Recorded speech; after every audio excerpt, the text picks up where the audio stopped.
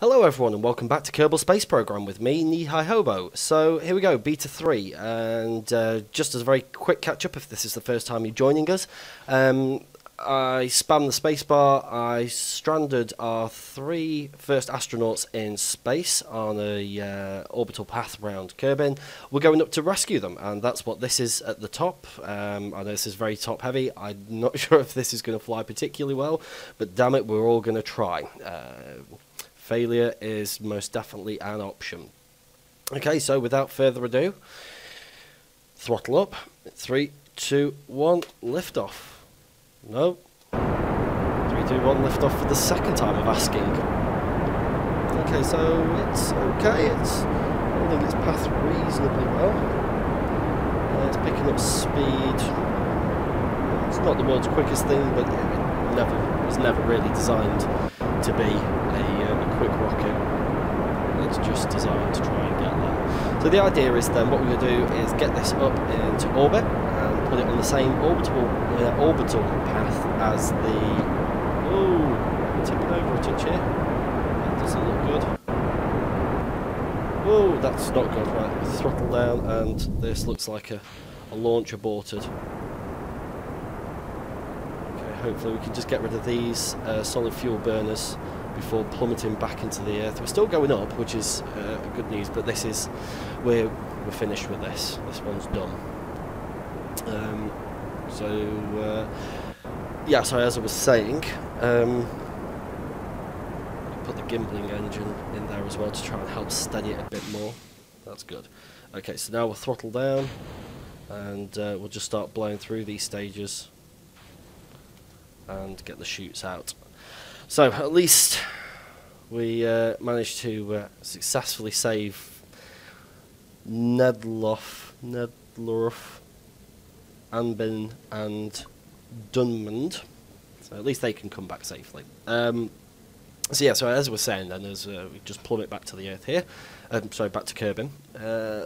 Want to get onto the same orbital pattern as Alpha 1, and then at either one of the points I'm going to come in a little bit lower, and eventually that slowing down at that point or speeding up will allow us to intercept Alpha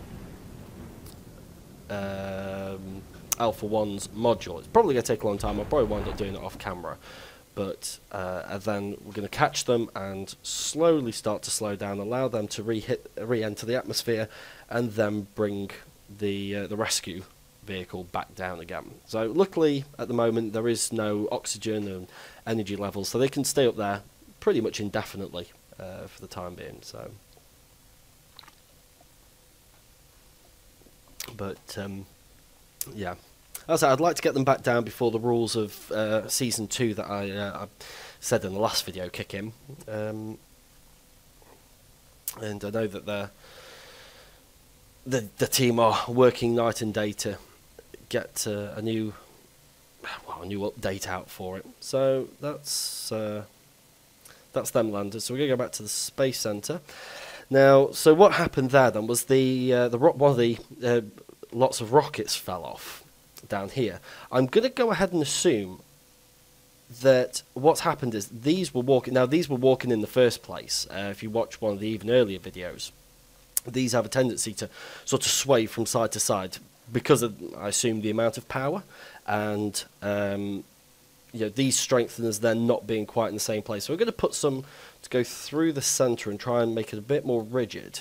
So we're going to go here, and oh, I wish there was an undo button. That would be nice if they could give me one of those, because I'd be spamming that quite a lot. Okay, so that should hopefully make that a bit stronger, but just to be on the safe side, we'll pop another one a bit higher up.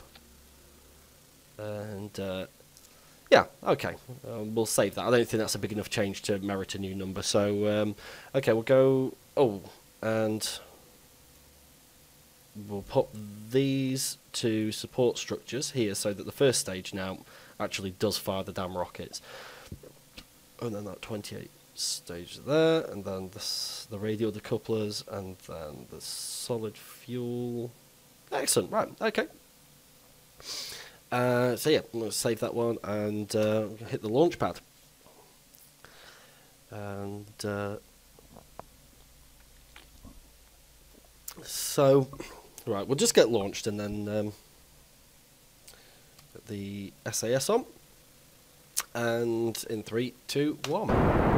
That's more like it, right? Let's just pay a bit more attention to what goes on with these rockets at the end here. Sort of, yeah, they look like they're under a hell of a lot of stress. Right, this stage here may need a little bit of looking at. I've got an idea of what I might do with this if this one fails. But anyway, so at this particular point, depends when you watch it, but the Chinese, a couple of weeks ago, they launched they launched some astronauts into space, and actually I think one of the astronauts was female. It came under quite a lot of stick that, you know, for doing things that was done in the 60s, and in fact actually even before that. But the other thing they came up against was, of course, sending women into space, with this being the Chinese, who still have very, very little respect for the fairer sex. I don't really want to get caught up with the whole political debate about whether or not, you know, the moralities and the laws of China. You know, it's not for us to want to say. But I was actually quite annoyed that the Chinese were getting so much stick for it. I mean, they, as far as I know, and apart from shuttling people to and from the International Space Station, are the only ones who are still doing manned spaceflight. In America's cut their, NASA have cut their funding project.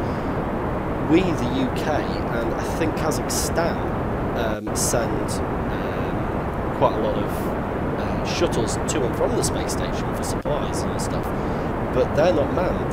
They burn upon re-entry, and there's a company called SpaceX which are working on getting to manned flight. They've just successfully docked with the International Space Station and re-entered, so they've brought back some experiments and so on and so forth. So yeah, I think the Chinese should be given a little bit more credit than what they're getting there. Right, so that's that stage anyway. That was a nice little rant, nicely timed. Okay, so this is my second stage engine here, and the solid fuel stage. I'm just going to start rolling over now that we're actually in orbit. And I believe that north shall be the way. In fact, we're going to hit that N there. A little bit late there, actually. Wound up hitting Y instead. And we'll blow them, and oh, so that engine isn't attached to that stage. Oh, right. Well, don't know how useful those solid fuel burners actually are then. So let's just have a quick look at the map and see where we're going. So that's building up quite nicely. Let's bring this up and let's go for hit a bit more of the horizon more than anything else. Pop. Okay, so this should start to move. Okay, so first thing I want to do is achieve an orbit. Then I'll have a look at what that orbit looks like and decide where to try and get the two to meet here. Logically, it would be better trying to get it here where it's at its lowest and we can slow it, or a bit before, maybe about here, just above the South Pole, and try and slow it there so that this is the quickest bit.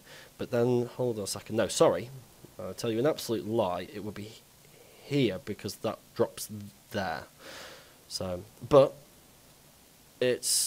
I'm not that clever to be able to work it out, and so I'm just going to leave it in the lap of the gods. We're going to pause it there for the time being, but make sure you join me to find out how the rest of this goes. Thank you very much for coming back, and I will see you next time. See you again.